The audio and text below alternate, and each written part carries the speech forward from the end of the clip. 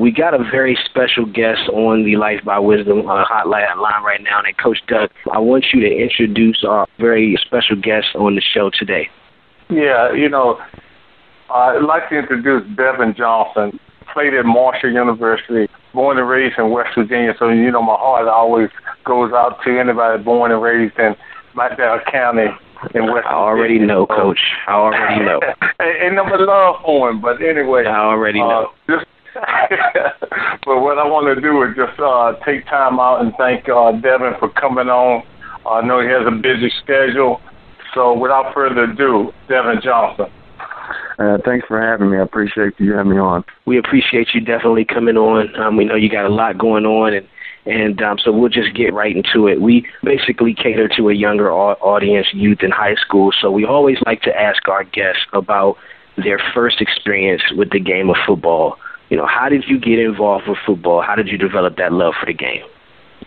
It was just when I was younger, around 7 years old, I didn't really want to play. I wanted to play basketball. My dad was always been a great football player, and he just pushed me onto it. And then, the first day of practice, I put the pads on, and ever since then I fell in love with it.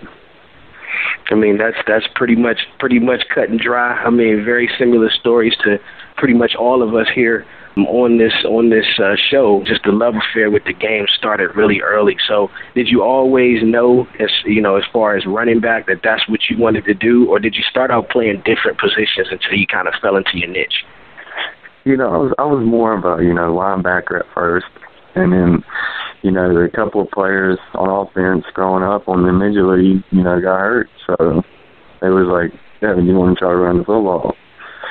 I was like, yeah, Coach, I'll do whatever helps the team win. And so my first game, they put me in there, and I took it 60 yards. And they came back to me after the game, was like, you found your home.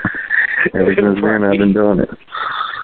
And then so talk about that transition. What was that transition like, dominating on the youth level, and then getting into high school? When did you really know that, hey, man, I can play with these boys? Did you come in as a freshman knowing you were the man, or did you have to work into it a little bit when you got to high school? Yeah, I had to work into it. I started playing. I didn't start until like the second game of the season. I just got in there, and when I got my opportunity, I shined. I know the coaches, coming in as a freshman, if you're great or good, they always want you to work for it, and when you get your chance, they want you to shine. So that's what I try to do. I got my opportunity. I went in and I shined, and ever since then I started. And then it was probably my sixth game of my freshman year. I had like 5 touchdowns, and that's when I really realized I was like, this is good if I just knuckle down and, just stay in the books, everything, I can go far for the game. Absolutely. Now, after a great high school career, the recruiting process for you, talk to us about that. How was it? Were you heavily recruited? Why did you ultimately end up at Marshall? Well, I'm originally from West Virginia, and I just started getting. I got my first offer my sophomore year after my sophomore year. It's from Virginia, University of Virginia, and I went up there. I took a visit. I liked all the coaches, and they seemed cool. But then I ended up going to Marshall, and they offered me, and I went up there, and it just felt like it was at home and everything. And I had colleges coming at me, wanting me to go to their camps my junior year from Alabama, sending me camp forms and everything. But after I took my visit with Marshall, I kind of committed. And, they really didn't come after me like that. And then I had a few actually come and offer me afterwards. So, of course, late my senior year. And, I just saw it on Marshall, really loved it. Loved Coach Holliday and the coaching staff he had. And I was all about Marshall. So, I kept with them. And then, at the end of the day, the good Lord bless me. Absolutely. You go on to Marshall, have a great career there, and we all know that the learning curve from youth football to high school football to college football, is really night and day. Some would say they're almost different games, the way they're played and the speed and so forth. When did you get acclimated to the college game and realize, A, I belong here, and maybe I got a shot at the NFL? It was probably after my freshman year. You know, my freshman year, I was up there making plays and stuff at practice, but you know, definitely I did my part on special teams most of my freshman year. And, you know, I was on special teams, you know, and I tried to be the best player on special teams. And, you know, I went out there and when my number was called, I made a play. So it was probably after my freshman year when I realized, like, hey, I can do it. I got the confidence built into me. My freshman year's over. Got nervous. All that's over with. So it was probably after my freshman year when I realized, like, hey, if I really just work hard and stay in the weight room and, you know, just stay out of trouble, I can really be a great player. You know, when you were young, was the NFL, was that like a dream? Was that an aspiration of yours? It was, and I think that was, you know, that's mostly everybody. But growing up, I really didn't watch too much football. And, you know, I was more of an outside kid that, you know, liked to play pickup ball and didn't like being in the house that much. But I say around my junior high, middle school days, when I really, like, wanted to play in the NFL. And that's when I was like, I want to play, you know, and had coaches and everybody tell me, like, you got the ability to play, it's just up to you. And that's when I really wanted to, you know, make it to the next level. So, I mean, you're preparing for life after college, preparing for the NFL, preparing for, you know, the draft. Talk about that part of this part when it starts to become a business and you start to realize that.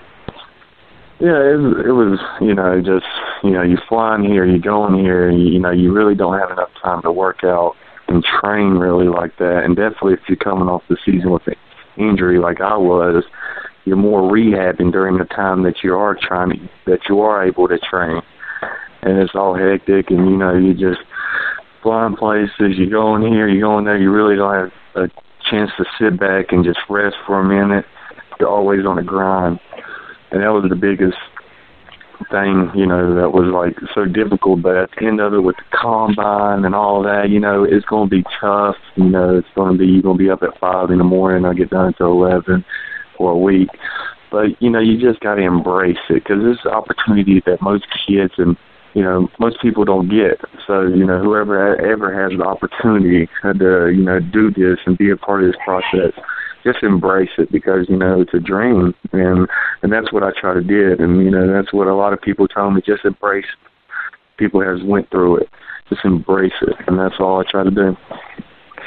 So the Carolina Panthers, have you met Cam Newton yet? Yeah, I met Cam Newton. Right. So, I mean, we actually had the pleasure of doing a camp with him in San Diego. The guy he's a big kid, loves football. Talk about, you know, the opportunity of playing with a guy like Cam Newton. Oh, it's going to be great. You know, just being around him during OTAs and, you know, mini camp. I mean, he's a great guy. He's the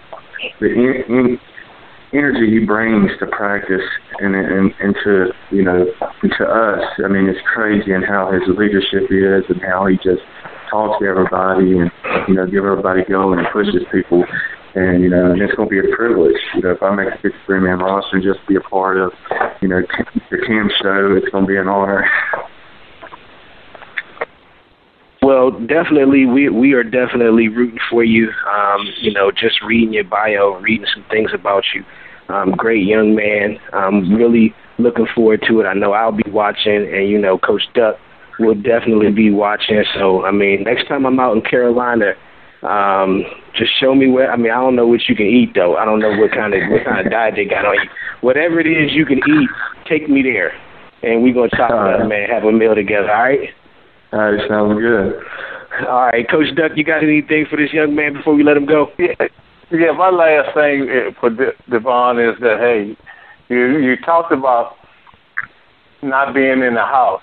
Well, if you're from West Virginia, like I'm from West Virginia, you didn't want to stay in the house because you had all kind of chores to do, Coach C. So, Devin, I can relate to that. Yeah, that is true. You didn't want to stay in the house. And, you know, if you stay in the house, your parents will make sure you have something to do, so you better get out there. Absolutely. Well, I mean, luckily you stayed outside and played your way to the Carolina Panthers, and we're going to really, really enjoy watching the journey. We definitely got to have you back on after the season to talk about, what that first year was like in the NFL. We'd love to have you back. Thanks so much, Devin Johnson, for coming on the show. And thanks for having me. I'll be looking forward to the next time I speak with y'all. We just had a great baller on the show, undrafted free agent out of Marshall University, Devin Johnson, running back for the Carolina Panthers. You're listening to the National Sports Report on the NSR Sports Network. I'm going to take a quick break. Don't go anywhere.